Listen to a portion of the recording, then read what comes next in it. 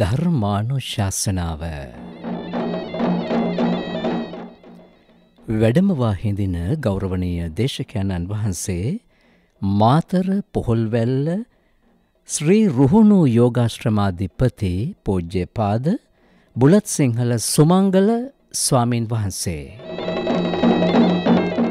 ධර්මදේශනාවේ දායකත්වයන් පූජ්‍යපාද එළබඩගම සුදම්මපාලි දසසිල් මාතාව Mulleriyawa නවනගරය DD. Pushpa කුමුදුනි මැතිනිය Piliyandala නාම්පමුණුව Chitra P එල්විටිගල මැතිනිය ප්‍රධාන පවුලේ සියලු දෙනා කැලණිය ගෝනවල මාලිනී අබේවර්ධන මැතිනිය අම්බලන්ගොඩ පොල්වත්ත ගීතා ගොඩහේවා මැතිනිය සමග රත්මලාන ඥානේන්ද්‍ර පාර පින්වන්ත චන්ද්‍රරත්න මැතිතුමා සමග ශ්‍රීමා චන්ද්‍රරත්න මැතිනිය ප්‍රධාන පවුලේ සියලු දෙනා සදහවතුනි ධර්මශ්‍රවණය සඳහා තිසරණ සහිත පංචශීලය සමාදන් වීමට අපි නමස්කාරය කියමු. අවසරයි ස්වාමින් වහන්ස. නමෝ තස් භගවතෝ අරහතෝ සම්මා සම්බුද්දස්ස. නමෝ තස් භගවතෝ අරහතෝ සම්මා සම්බුද්දස්ස. නමෝ තස් භගවතෝ අරහතෝ සම්මා සම්බුද්දස්ස. බුද්ධං සරණං ගච්ඡාමි. බුද්ධං සරණං ගච්ඡාමි. ධම්මං සරණං ගච්ඡාමි. ධම්මං සරණං ගච්ඡාමි. සංඝං සරණං ගච්ඡාමි. සංඝං සරණං ගච්ඡාමි. ဒ ුතියම්පි බුද්ධං සරණං ගච්ඡාමි. ဒ ුතියම්පි බුද්ධං සරණං ගච්ඡාමි. ဒ ුතියම්පි ධම්මං සරණං ගච්ඡාමි. ဒ ුතියම්පි ධම්මං සරණං ගච්ඡාමි. ဒ ුතියම්පි සංඝං සරණං ගච්ඡාමි. ဒ ුතියම්පි සංඝං සරණං ගච්ඡාමි. තතියම්පි බුද්ධං සරණං ගච්ඡාමි. තතියම්පි බුද්ධං සරණං ගච්ඡාමි. තතියම්පි ධම්මං සරණං ගච්ඡාමි. තතියම්පි ධම්මං සරණං ගච්ඡාමි. තතියම්පි සංඝං සරණං ගච්ඡාමි. තතියම්පි සංඝං සරණං ගච්ඡාමි. සරණාගමනං සම්පුන්නං ආමබන්තේ. පාණාතිපාතා වේරමණී සික්ඛාපදං සමාදියාමි. පාණාතිපාතා වේරමණී සික්ඛාපදං සමාදියාමි. අදින්නාදානා වේරමණී සික්ඛාපදං සමාදියාමි. අදින්නාදානා වේරමණී සික්ඛාපදං සමාදියාමි. කාමේසු මිච්ඡාචාරා වේරමණී සික්ඛාපදං සමාදියාමි. කාමේසු මිච්ඡාචාරා වේරමණී සික්ඛාපදං සමාදියාමි. මුසාවාදා වේරමණී සික්ඛාපදං සමාදියාමි. මුසාවාදා වේරමණී සික්ඛාපදං සමාදියාමි. සුරාමේරය මජ්ජපමා දට්ඨානා වේරමණී සික්ඛාපදං සමාදියාමි. සුරාමේරය මජ්ජපමා දට්ඨානා වේරමණී සික්ඛාපදං සමාදියාමි. තිසරණේන සද්දින් පංචශීලං ධම්මං සාදුකං සුරක්ඛිතං කତ୍වා අපමාදේන සම්පාදේ තබ්බං. ආමබන්තේ. සාදු සාදු සාදු. සමන්ත චක්කවාලේසු අත්‍රා ගච්ඡන්තු දේවතා සද්ධම්මං මුනි රාජස් සුනන්තු සග්ග මොක්ඛදං. ධම්මස්සවන කාලෝ අයං භදන්තා. ධම්මස්සවන කාලෝ අයං භදන්තා. ධම්මස්සවන කාලෝ අයං භදන්තා. නමෝ තස්ස භගවතෝ අරහතෝ සම්මා සම්බුද්දස්ස. නමෝ තස්ස භගවතෝ අරහතෝ සම්මා සම්බුද්දස්ස. නමෝ තස්ස භගවතෝ අරහතෝ සම්මා සම්බුද්දස්ස. දේමා භික්ඛවේ පරියේසනා කතමාද්වේ අරියාච පරියේසනා අනරියාච පරියේසනාති.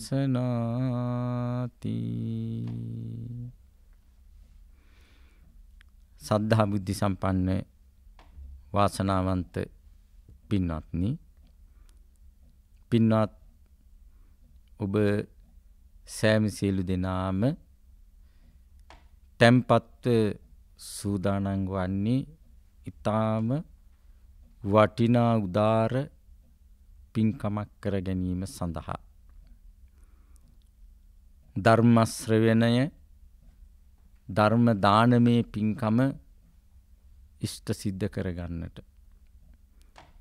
ඒ සඳහා ශ්‍රී ලංකා ගුවන්විදුලි සංස්ථාව මගින් විසුරුවා හරන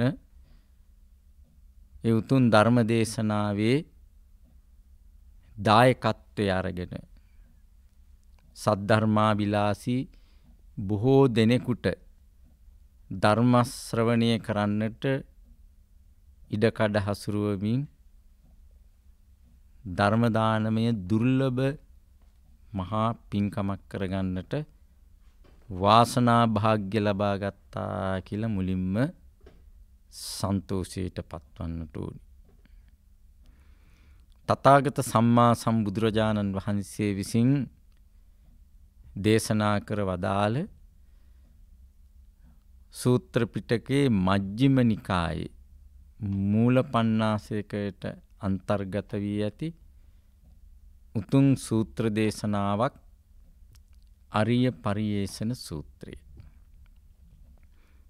එහෙමනම් අපි සාවධාන වෙමු මේ ධර්ම දේශනාව සඳහා. තථාගත සම්මා සම්බුදුරජාණන් වහන්සේ සවැත් නුවර ජේතවනාරාමේ වැඩ ඉන්න දිනයක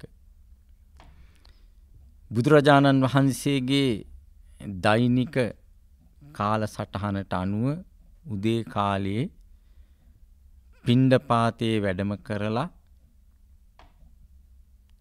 ඒ අතරේ පින්නතුනි ජේතවනාරාමයට ආගන්තුක භික්ෂූන් වහන්සේලා පිරිසක් වැඩම කරන්නට යෙදුණා. උන්වහන්සේලා පළමුවම ආනන්ද ස්වාමින් වහන්සේ මුණ ගැසුණා. ඒ වෙලාවේදී උන්වහන්සේලා යෝජනාවක් කළා. චිරස්සුතානෝ ආවුසෝ ආනන්ද භගවතෝ සම්මුඛා ධම්මී කතා. මෙන්න මේ විදිහට. ස්වාමීනි ආනන්දයන් වහන්සේ බොහෝ කලකට පස්සේ අපට භාග්‍යවත් වූ බුදුරජාණන් වහන්සේගෙන් ධර්ම දේශනාවක් අහන්නට බැරි වුණා. ඉතින් ඒ සඳහා ඉඩකඩක් සලසනවා නම් ඊ타මත්ම හොඳයි කියලා ස්වාමින් වහන්සේලා ප්‍රකාශ කළා. ඒ වෙලාවේදී ආනන්ද ස්වාමින් වහන්සේ මේ ස්වාමින් වහන්සේලාට සිහිපත් කළා. එහෙමනම් ඇවැත්නි ඔබ වහන්සේලා රම්මක බමුණාගේ ආශ්‍රමයට වැඩම කරන්න. එහෙදී ඔබලාට තථාගතයන් වහන්සේගෙන් ධර්මානුශාසනාවක් නිසකවම අසන්නට ලැබේවි කියලා.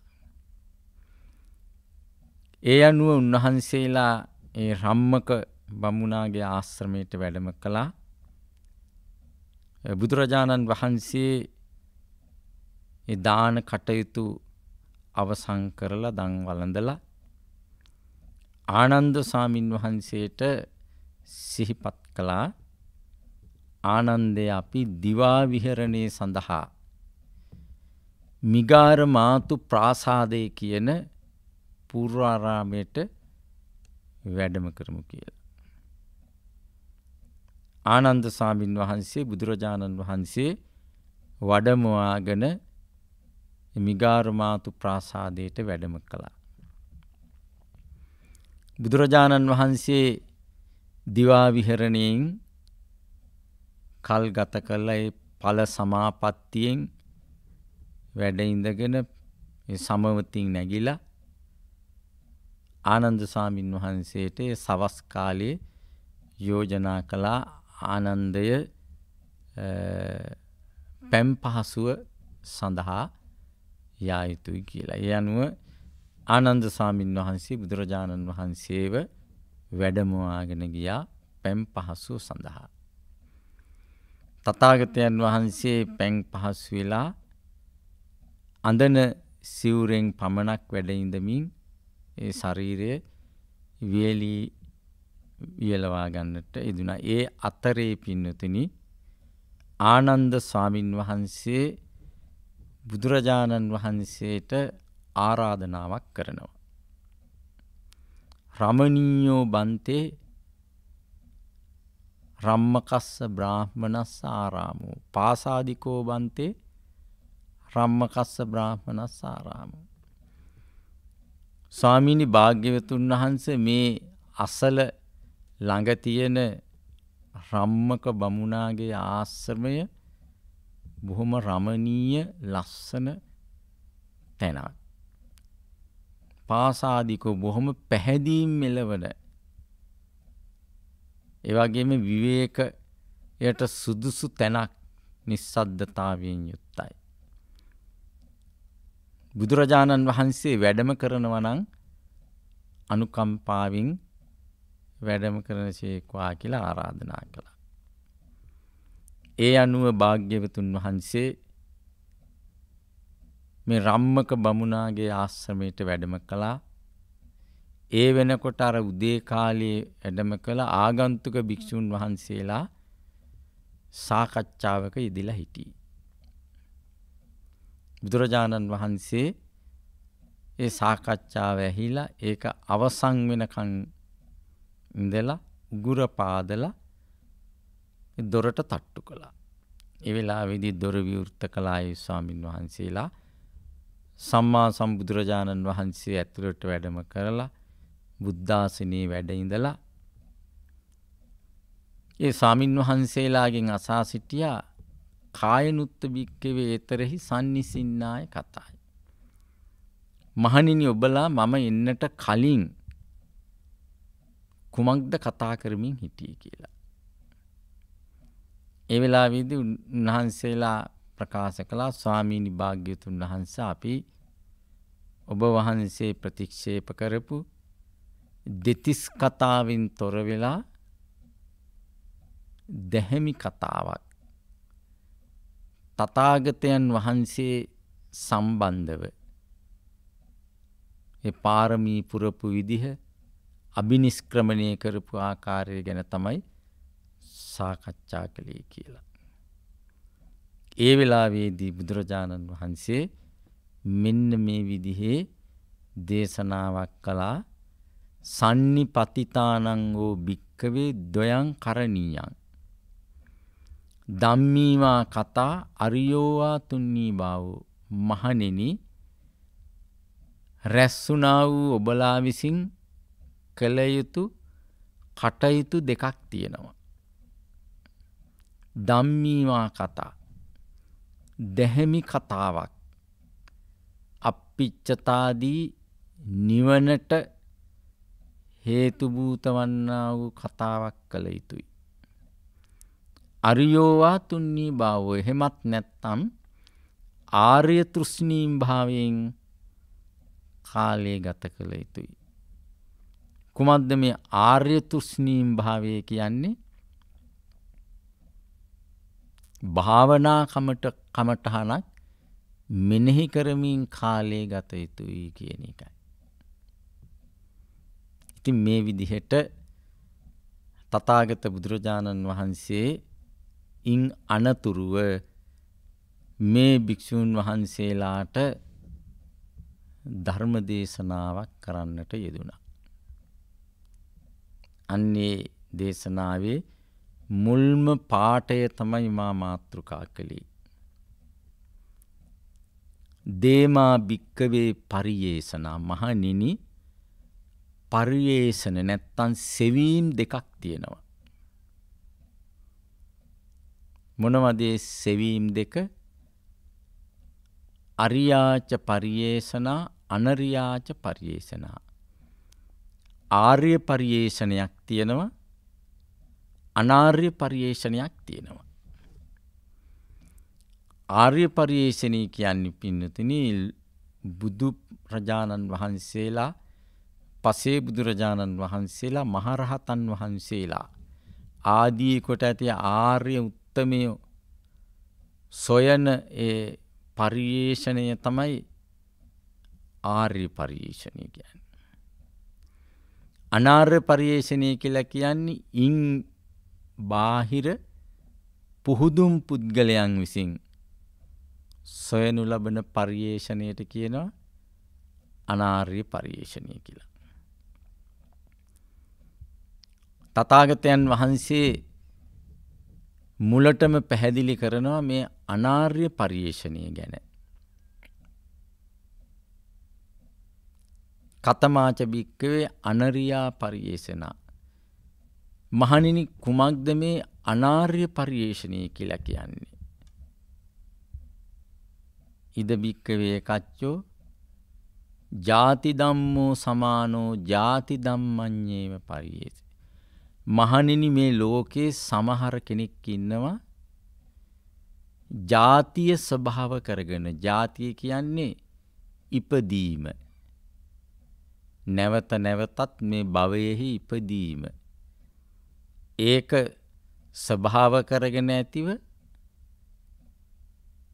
නැවත නැවතත් ඒ ඉපදීමම සොයනවා. ඒකට හේතු වෙන කටයුතු වලම යෙදෙනවා.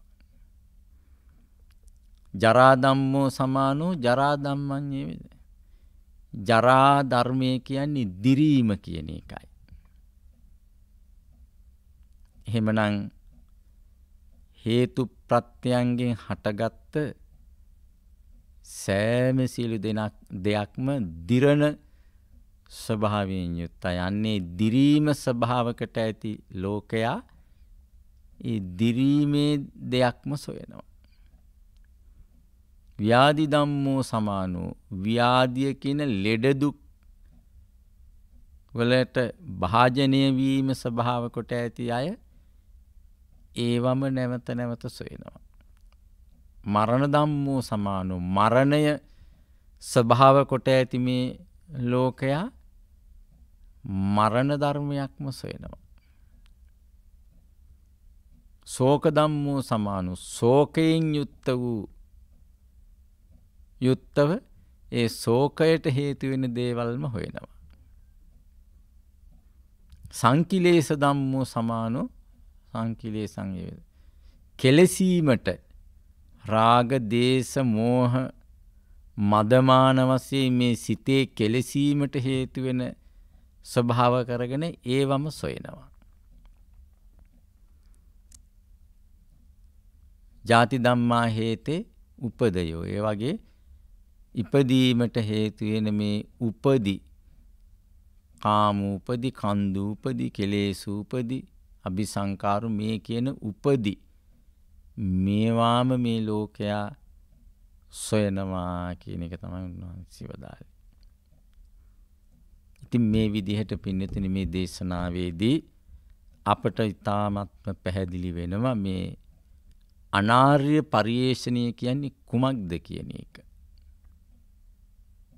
එහෙමනම් අපි වටහා ගන්නට ඕනේ ජාතිය, ජරාව, ව්‍යාධිය, මරණය, ශෝකය, සංකිලේශය, උපදි මේවා තමයි පින්නතුනි අනාර්ය සෙවීම.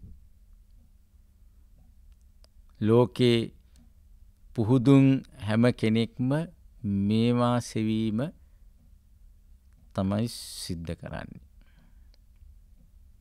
ඉතින් අපි වැඩිදුරටත් මේ දේශනාවේ සඳහන් වෙනවා ජාති ධර්මය කියන්නේ කුමක්ද? ජරා ධර්මය කියන්නේ කුමක්ද?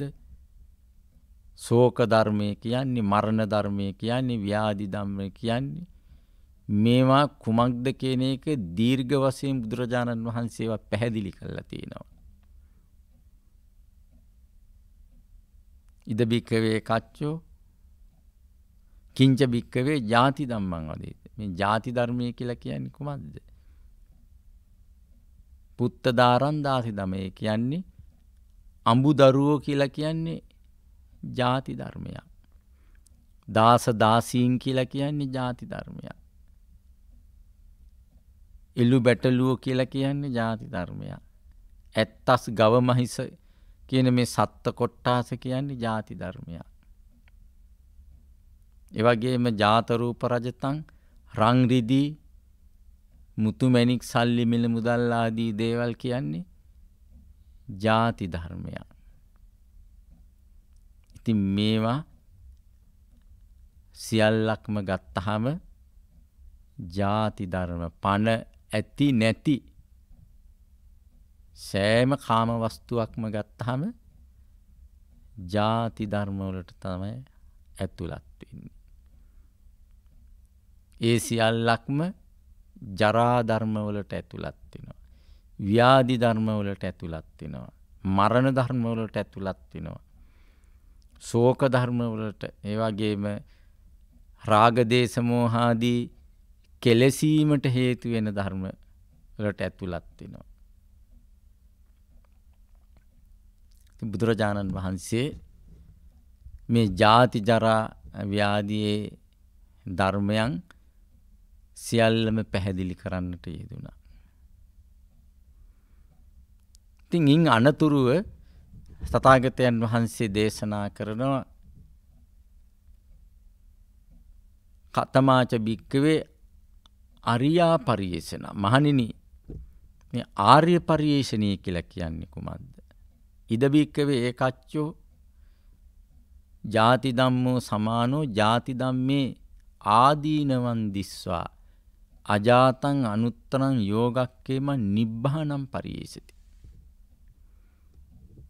මහණෙනි, මේ ලෝකයේ සමහර කෙනෙක් ඉන්නවා ජාතිය ස්වභාව කරගෙන යුක්තව ඒ ජාති ධර්මයේහි ආදීනව දකින්න, දොස් දකින්නවා.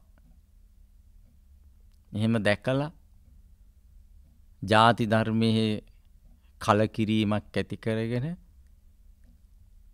අජාතං අනුත්තරං යෝගක්කේමං, ඒ ජාතියක් නැති අනුත්තර යෝගක්ෂේම කියන ඒ කාමාදී යෝගයන් ක්ෂය කිරීමට හේතු වෙන උතුම් නිර්වාණය සොයනවා කියන එක.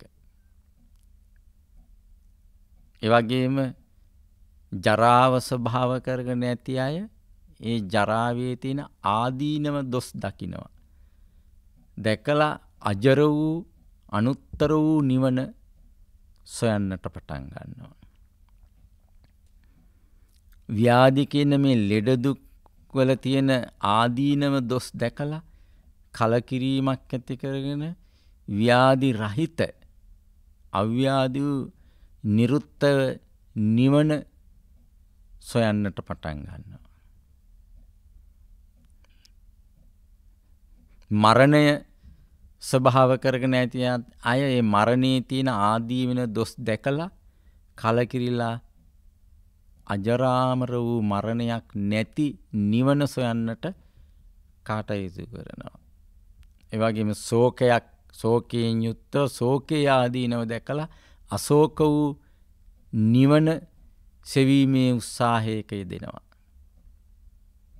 රාග දේශ මොහ ආදී මේ කෙලෙසුන්ගේ තියෙන ආදීනව දැකලා ඒ කෙලෙසුන් නැති රාග දේශ මොහ ආදීගෙන් විනිර්මුක්ත අනුත්තර නිවන සොයන්නට කටයුතු කරනවා. මෙන්න මේක තමයි මහණෙනි ආර්ය පරියේෂණය කියලා කියන්නේ.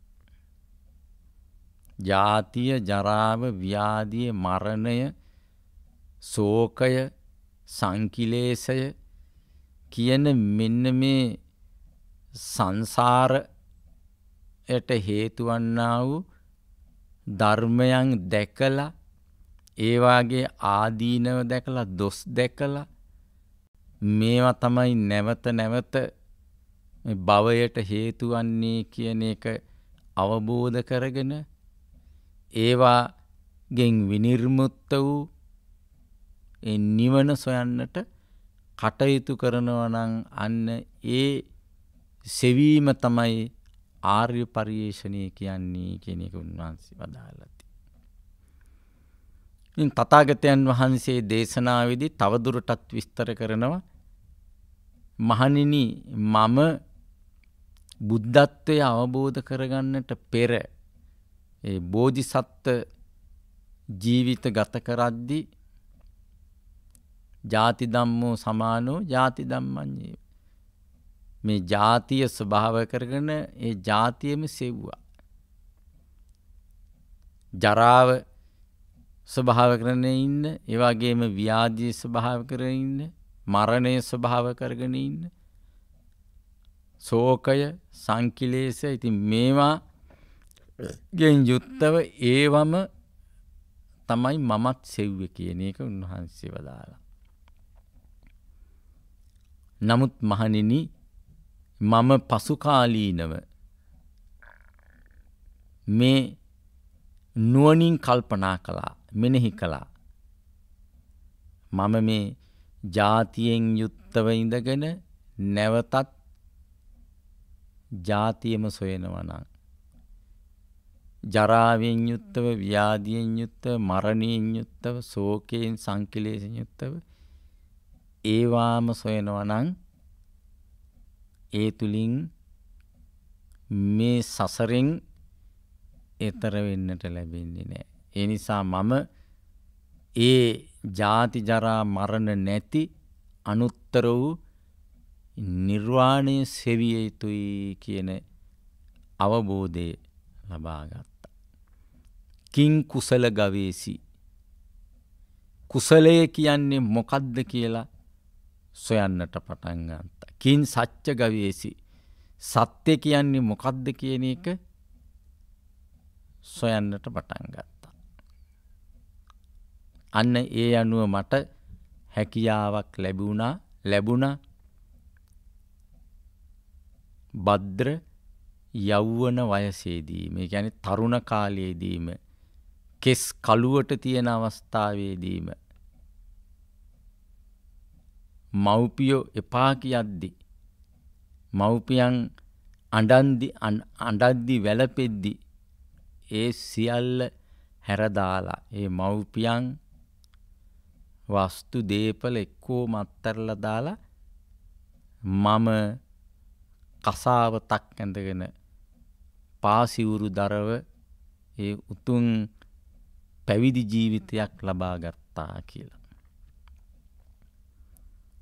එසේ ඒ උතුම් පැවිදි ජීවිතයට පත් වෙලා මා මෙන්න මේ කියන පාඨය ඉදිරිපත් කරගෙන මොකද්ද කිං කුසල ගවේසි කිං සච්ච ගවේසි, සත්‍ය කියන්නේ මොකද්ද, කුසලයේ කියන්නේ මොකද්ද කියලා මේ විදිහට සොයන්නට පටන් ගත්තා. එහෙම සොයාගෙන යනකොට මට ආරංචියක් ලැබුණා ආලාර කාලාම කියන තවුසානන් ගැන. මම ඔහු හමු වෙන්නට ගියා. ඔහු අවබෝධ කරගත්ත ධර්මය මම ඉගෙන ගත්ත එක ප්‍රගුණ කළා, භාවනා මනසිකාරවල යෙදුණා. ඒ තුලින් මම ඒ අවබෝධය ලබා ගත්තා ආකින්චඤ්ඤායතන සමාපත්තිය දක්වා. මම ඒ ගැන විමසීමක් කළා. ඉතින් එතකොට එතුමා සඳහන් කළේ දැන් ඔබත් මා වගේම මේ ධර්මය අවබෝධ කරගෙන තියෙනවා. මා සමාන තත්වයට ඇවිල්ලා තියෙනවා. එහෙමනම් අපි දෙදෙනා මේ පිරිස පාලනය කරමින් කටයුතු කරමු කියලා. ඒ වෙලාවේදී මම මේක ප්‍රතික්ෂේප කළා. මේක නෙමෙයි මම බලාපොරොත්තු වෙන්නේ, මීට වඩා උත්තරීතර අවබෝධයක්. මට ඒ ගැන කලකිරීමක් ඇති වෙලා මම එයින් නිදහස් වෙලා ගියා. ඊළඟට ඔය උද්දකරාම පුත්‍ර ගැන, තාපසතුමා ගැන ආරංචි වුණා. මම එතෙන්ටත් ගියා. ඔහුගේ ධර්මයක් ප්‍රගුණ කළා. ඔහු අවබෝධ කරගත්ත ධර්මයත් මා ඒ ආකාරයෙන්ම අවබෝධ කළා. නේව සංඥා නා සංඥායතන සමාපත්තිය.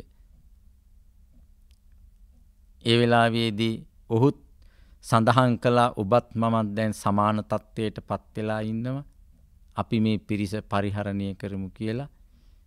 එයින් මම ඒවා ප්‍රතික්ෂේප කළා කලකිරිලා ඈත් වෙලා ගියා. එහෙම ගිහින් තමයි මම අර පාඨයම ඉදිරිපත් කරගෙන කිං කුසල ගවේසි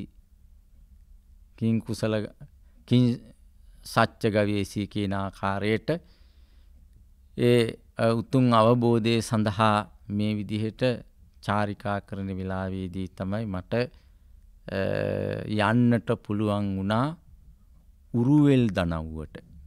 මගධ රාජ්‍යයේ උරුවෙල් දනව්වට. බොහෝම භාවනා වඩන්නට සුදුසු වැලි තලාවන්ගෙන් යුක්ත රමණීය ප්‍රදේශයක්. එහාට මෙහාට යන්න තොටුපොළවල් තියෙන ඔය නේරංජනා ගම් ඉවුර ආදිය මට දැක ගන්නට ලැබුණා. ඒ අනුව මෙහි නැවතීමට සිත් පහළ වුණා.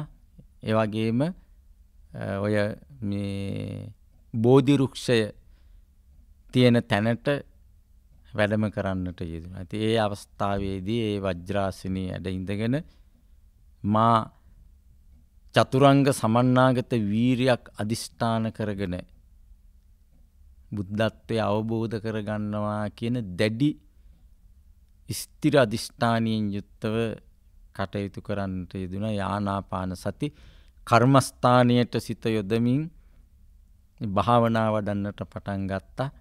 ඒ ආකාරයෙන් ඒ දියුණු කරගෙන යනකොට තමයි මට පුළුවන්කම ලැබුණා පුබ්බේ නිවාසානුස්සති දිබ්බ චක්කු ආසවක්කේ කියන ඥානයන් අවබෝධ කරගෙන ඒ අරහත් ඵලය සංඛ්‍යාත ඒ උතුම් සරුවඥතා ඥානයෙන් සමන්වාගත වන්නා වූ ඒ සම්මා සම්බුද්ධ රාජ්‍යයට පත් වෙන්නට අවස්ථාව ලැබුණා කියන එක උන්වහන්සේ දීර්ඝ වශයෙන් පින්නතුනි තමන් වහන්සේ බුද්ධත්වයේ දක්වා ගමන් කරපු ආකාරය මේ සූත්‍ර දේශනාවේදී දේශනා කළ ආර්ය පරියේෂණය හැටියට.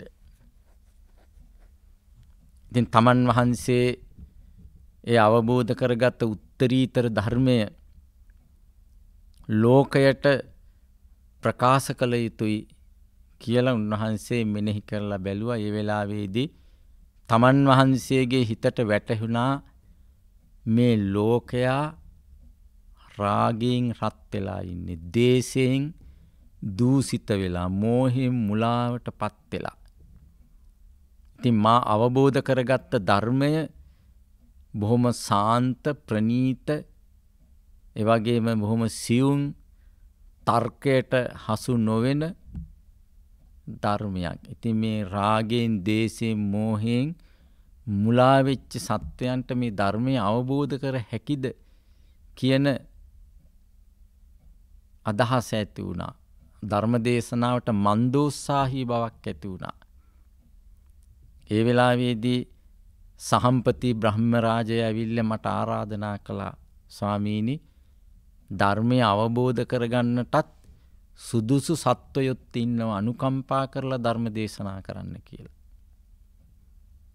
අන්න ඒ වෙලාවේදී මම ලෝකයට ඒ නුවණ මහා කරුණාව විහිදුවලා බලන්නට මම පටන් ගත්තා. ඒ වෙලාවේදී මට පෙනී ගියා යම්කිසි පිරිසක් ඉන්නම ධර්මය අවබෝධ කරගන්නට පුළුවන්. අන්න ඒ වෙලාවේදී බ්‍රහ්මයාගේ ආරාධනාවත් සමගම බුදුරජාණන් වහන්සේ තීරණය කරලා තියෙනවා ධර්ම දේශනා කරන්නට. ඒ අනුව තමයි පින්නතුනි උන්වහන්සේ ඔය බරණැස ඉසිපතනේට වැඩම කළේ. එතකොට ඒ වෙනකොට තමන් වහන්සේට උපකාර කරපු පිරිසක් තමයි ඔය පංචවර්ගීය භික්ෂුන් වහන්සේලා. මේක දීර්ඝ වශයෙන් මේ දේශනාව සඳහන් වෙනවා. අපි මේ තාම කෙටියෙන් සඳහන් කරන්නේ. ඉතින් ඒ වෙලාවේදී තමයි ඉසිපතන මිගදායට වැඩම කරලා බුදුරජාණන් වහන්සේ ඒ උතුම් ධර්මය චතුරාර්ය සත්‍ය ධර්මය දේශනා කරන්නට යෙදුනේ. ඉතින් ඒ අනුව තමයි ඒ කොණ්ඩඤ්ඤ ස්වාමින් වහන්සේ උතුම් ධර්මය අවබෝධ කරගන්නට යෙදුනේ. චතුරාර්ය සත්‍ය ධර්මය අවබෝධ කරගන්නට යෙදුණා. තමන් වහන්සේ දේශනා කරපු ඒ ප්‍රථම ධර්ම දේශනාවෙන් ධර්ම අවබෝධය ලබා ගත්තා. ඉතින් මේ ආකාරයට උන්වහන්සේ පැහැදිලි කළේ මේ තමන් වහන්සේ දේශනා කරපු උතුම් ධර්මයේ මේ ආකාරයට ලෝකයට ප්‍රකාශ කරන්නට යෙදුණා කියන කාරණය උන්වහන්සේ ඊ타ත්ම පැහැදිලිව මේ ආර්ය පරිේෂණ සූත්‍රයේදී දේශනා කරන්නට යෙදුණා. ඉතින් අනතුරුව පින්නතුනි උන්වහන්සේ ක්‍රමක්‍රමයෙන් ඒ ධර්මය ලෝකයාට ප්‍රකාශ කරමින් බොහෝ දුරටම රහතන් වහන්සේලා මේ ලෝකයේ බිහි කරමින් තමන් වහන්සේ දේශනා කරපු ඒ උතුම් ධර්මය ලෝකේ දේශනා කරන්නට රහතන් වහන්සේලා පිටත් කරලා යවමින් ඒ උතුම් චතුරාර්ය සත්‍ය ධර්මයේ මේ සත්‍යයට වටහා දෙන්නට හැම තමන් වහන්සේගේ ශ්‍රාවකයන්ට අනුශාසනා කරන්නට යෙදුණා. ඉතින් උන්වහන්සේ දේශනාවේදී මනාකොට පැහැදිලි කරලා දුන්නා මේ ලෝකේ බොහෝ දෙනා පංචමේ භික්කවේ කාම ගුණ. මෙන්න මේ කාම සම්පත්වල මේ ලෝකයා බොහෝ විට ඇලී බැඳී ඉන්නවා කියන එක. චක්කු විඤ්ඤාය ඉත්තා කාන්තා මනාපා ආදී වශයෙන් මේ රූපය, සද්දය, ගන්ධය, රසය, පොට්ටබ්බේ කියන මෙන්න මේ අරමුණු වල ඇලී බැඳී මුසපත් වී මේ ලෝකයා සැරිසරනවා කියන එක. ඉතින් ඒ නිසා ඒ තුලින් සසරෙන් ගැලවීමක් ඇත්තේ නැහැ. ඒ නිසා යම්කිසි කෙනෙක් ගිහි වේවා, පැවිදි වේවා මේ රූපය, සද්දේ, ගන්ධ, රස, පොට්ටබ්බ පංචකාමයන් තුල ඇලී බැඳී වාසය කරනවා නම් ඒ තුලින් සිද්ධවන්නේ මායයට අසුවීමක් කියන එක. මේ සංසාර ජීවිතය නැවත නැවත සකස් වෙන්නට ඒක හේතුවක් වෙනවා කියන එක. ඉතින් යම්කිසි කෙනෙක් ගිහි කෙනෙක් හෝ වේවා, පැවිදි කෙනෙක් හෝ වේවා මේ පංචකාමේ ඇලී බැඳී නොවි ඒ වාගෙන් තොර වෙලා කාලය ගත කරනවා නම් ඔහුට අර මායගේ ඇස වසන්නට පුළුවන් කියන එක උන්වහන්සේ පැහැදිලි කරා. ක්ලේශ කාමයන් ගෙන් තමන්ගේ සිත තොර කරගෙන ඊ타ත්ම උත්තරීතර ඒ උතුම් අවබෝධය කරා යන්නට අවස්ථාව සැලසෙනවා කියන කාරණය ඒ දේශනාවේදී මනාකොට පැහැදිලි කරලා තියෙනවා පින්නතුනි. ඉතින් ඒ තුලින් අපට තේරුම් ගන්නට තියෙන මේ ආර්ය පරිේෂණය කියන එක පින්නතුනි අපේ ජීවිතයේ ඊ타ත්ම වටින සෙවීමක් පරිේෂණයක් කියන එක. ඒ තුලින් අපට සැනසෙල්ල උදා කර ගැනීමේ වාසනාව උදා කර ගන්නට පුළුවන්. ඉතින් එම නිසා ඒ පින්නතුල්ලා ඒ විදිහට අපි ජීවිතයට ඒ උතුම් ධර්මය බුදුරජාණන් වහන්සේගේ එකතු කරගෙන ඒ උතුම් වාසනාව උදා කර ගන්නට කටයුතු කිරීම ඉතාමත්ම වැදගත් වෙනවා.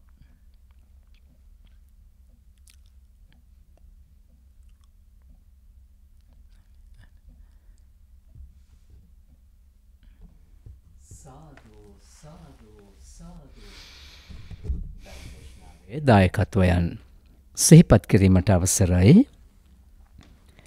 පන්නල ඇලබඩගම සුදම්මපාලි දසසිල් මාතාව ධර්මදේශනාවේ දායකත්වයට එක් වෙනවා.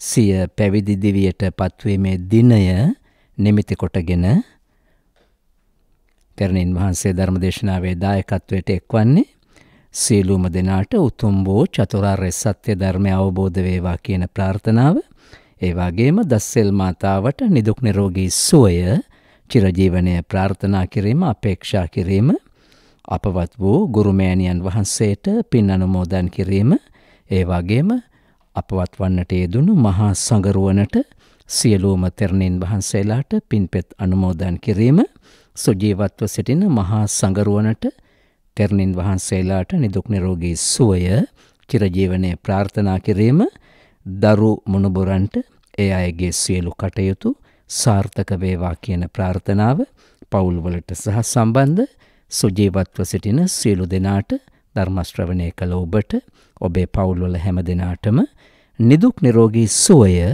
චිරජීවනයේ ලැබේවා කියන ප්‍රාර්ථනාව ඇතිවයි එළබඩගම සුදම්මපාලි දසසිල් මාතාව අද දවසේ ධර්මදේශනාවේ දායකත්වයට එක් වූයේ.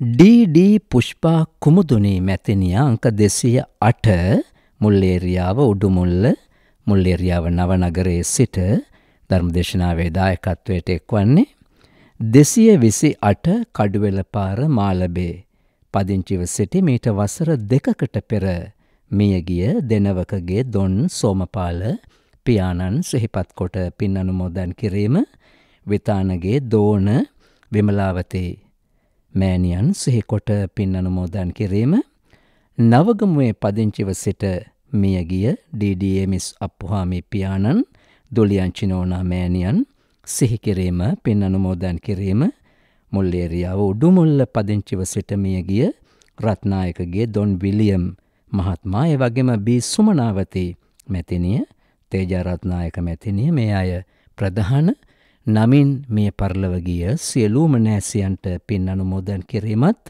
සුජීවත්ව සිටින පවුල්වලට සහ සම්බන්ධ සියලු දෙනාට නිදුක් නිරෝගී සුවය චිරජීවනය පතා අද දවසේ ධර්මදේශනාවේ දායකත්වයට එක්වන්නේ මුල්ලේරියාව නවනගරය උඩුමුල්ල මුල්ලේරියාව අංක 208 නිවසේ පදිංචි ඩී පුෂ්පා කුමුදුනී මැතිනිය ප්‍රධාන පවුලේ සියලු දෙනා. පිළියන්දල නාම් පමුණුව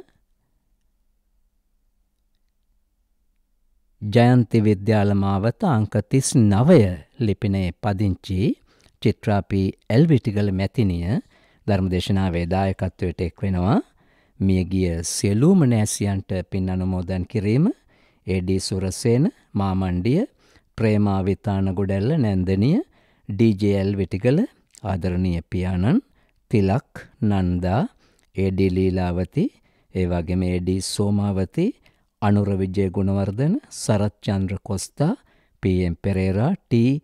එලිසහාමි, එම්. පුංචි නෝනා පෙරේරා ප්‍රධාන නමින් මිය පරලොව ගිය සියලුම නෑසියන්ට පින් අනුමෝදන් කිරීමත්, දැනට සුජීවත්ව සිටින පවුල්වලට සහ සම්බන්ධ දූ දරුවන්ට, මොණුබුරු මිනිබිරියන්ට, නෑසියන්ට, හිතමිතුරන්ට, ධර්ම ශ්‍රවණය කළ ඔබට හැම දෙනෙක්ටම නිදුක් නිරෝගී සුවය චිරජීවනයේ පතා ධර්මදේශනාවේ දායකත්වයෙන් කටයුතු කරන්නේ පිළියන්දල නාම් පමුණුව ජයන්ති විද්‍යාල මාවත අංක 39 නිවසේ පදිංචි පින්වන්ත චිත්‍රාපී එල්විටිගල මැතිනිය ප්‍රධාන පවුලේ සියලු දෙනා විසින්.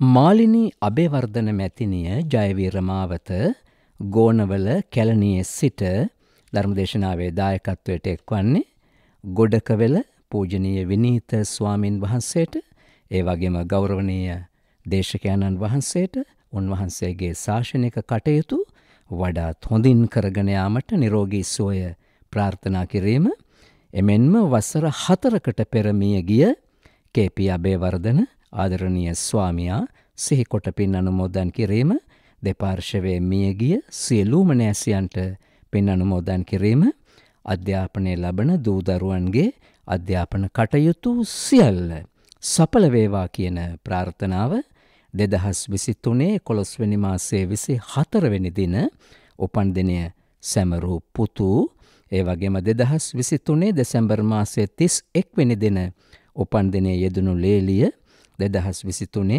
ජනවාරි මාසයේ 13 වෙනි දින උපන් දිනයේ යෙදුණු මාලිනී රමණී ප්‍රධාන හැම දිනාටම නිරෝගී සුවය ප්‍රාර්ථනා කිරීම ඒ වගේම මියගිය සියලුම රණවිරුවන්ට පින්පෙත් අනුමෝදන් කිරීම ධර්ම ශ්‍රවණය කළ ඔබට නිදුක් නිරෝගී සුවය පතා අද දවසේ ධර්මදේශනාවේ දායකත්වයෙන් කටයුතු කරන්නේ කැලණිය ගෝනවල ජයවීර මාවත මාලනී අබේවර්ධන මැතිණිය ප්‍රධාන පවුලේ සියලු දෙනා. විශ්‍රාම ලත් පාඨශාලාචාර්යිනී ගීතා ගොඩහේවා මැතිණිය තල්ගස්ගොඩ පාර පොල්වත්ත අම්බලන්ගොඩ නිවසේ සිට ධර්මදේශනාවට එක්වන්නේ ගීතා ගොඩහේවා මැතිණියගේ උපන්දිනය නිමිත්තෙන් අපි ඔබතුමියට සුව සපිරි උපන්දිනයක් වේවා කියලා ප්‍රාර්ථනා කරනවා. නිදුක් නිරෝගී සුවය චිරජීවනයේ ලැබේවා කියලා ප්‍රාර්ථනා කරනවා. දැනට රෝගාතුරව සිටින සොහොයුරාට ඉක්මන් සුවය ලැබේවා කියන ප්‍රාර්ථනාව නිදනා ප්‍රාප්ත NCU සිල්වා පියාණන් සිහි කිරීම පින් අනුමෝදන් කිරීම බිලියනගේ මෑණියන් ඔස්ටින් ගොඩහේවා ආදරණීය ස්වාමියා සොනෙත්‍රා සොහොයුරිය ඒ වගේම රට වෙනුවෙන් දෙවිපිදූ රණවිරුවන්ට හදිස්සි විපත් වලින් මිය ගිය සියලුම දෙනා සිහිපත් කොට පින් අනුමෝදන් කිරීම සුජීවත්ව සිටින දූ දරුවන්ට මොනුබුරු මිනිබිරියන්ට ඒ අයගේ යහපත් ආකල්ප බලාපොරොත්තු සියල්ල ඉටු වේවා කියන ප්‍රාර්ථනාවද ඇතිවයි විශ්‍රාමලත් පාඨශාලාචාර්යිනී ගීතා ගොඩහේවා මැතිණිය තල්ගස්ගොඩ පාර පොල්වත්ත අම්බලන්ගොඩ ලිපිනේ සිට ධර්මදේශනාවේ දායකත්වයට එක් වූයේ. රත්මලාන ඥානේන්ද්‍ර පාර පින්වන්ත චන්ද්‍රරත්න මහතා සමග ශ්‍රීමා චන්ද්‍රරත්න මැතිණිය ධර්මදේශනාවේ දායකත්වයට එක් වෙනවා. ආර්.පී.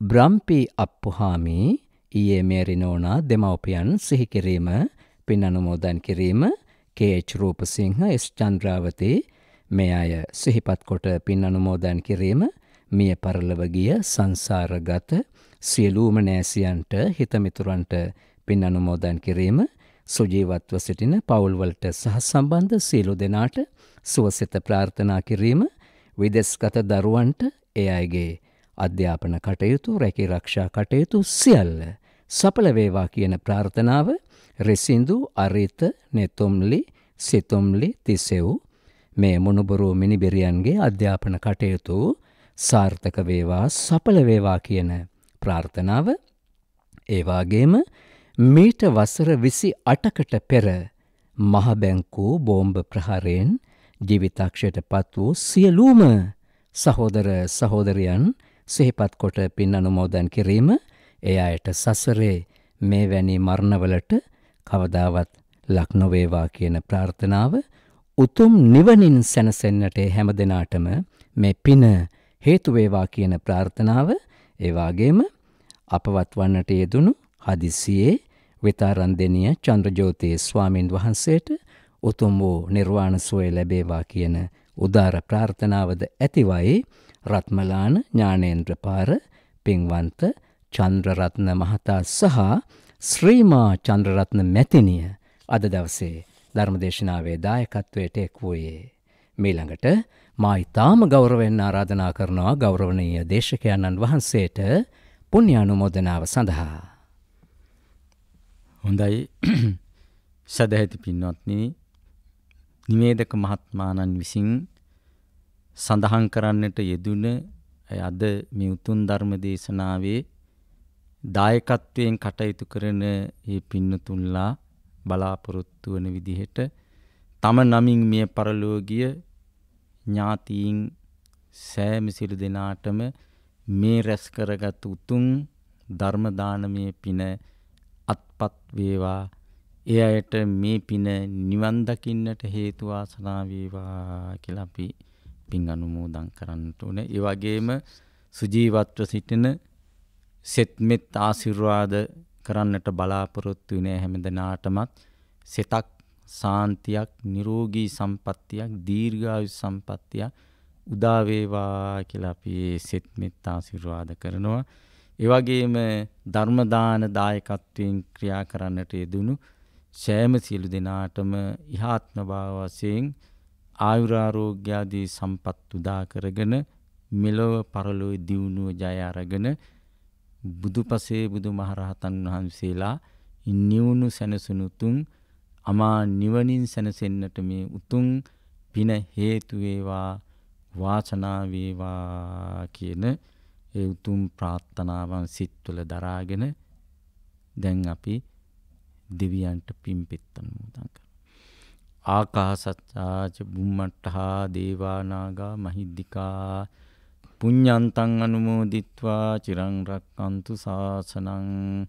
ආකාසත්තාච බුම්මට්ටහා දේවා නාග මහිද්దికා පුඤ්ඤන්තං අනුමෝදිත්වා චිරං රක්칸තු දේශනං. ආකාසත්තාච බුම්මට්ටා දේවා නාග මහිද්దికා පුඤ්ඤන්තං අනුමෝදිත්වා චිරං රක්칸තු ත්වං සදාති.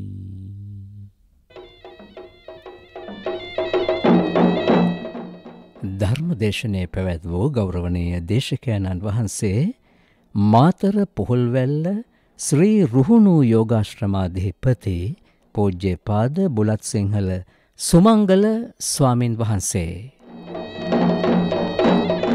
අපි උන්වහන්සේට නිදුක් නිරෝගී චිරජීවනය සාදුකාරයක් දී ප්‍රාර්ථනා කරමු. සාදු සාදු සාදු. මෙවැනි ධර්මදේශනයක දායකත්වය ලබා ගැනීමට ඔබට පිළිවන් අපිට කතා කරන්න අපේ දුරකථන අංකය 0112 69යි 71යි 40. මෙම ධර්මදේශනය SLBC ධර්මානුශාසනා YouTube නාලිකාව ඔස්සේද විකාශය වන වග සිහිපත් කිරීමට කැමැති. මෙතෙක් වේලා ධර්ම ශ්‍රවණය කළ ඔබට සම්මා සම්බුදු සරණයි.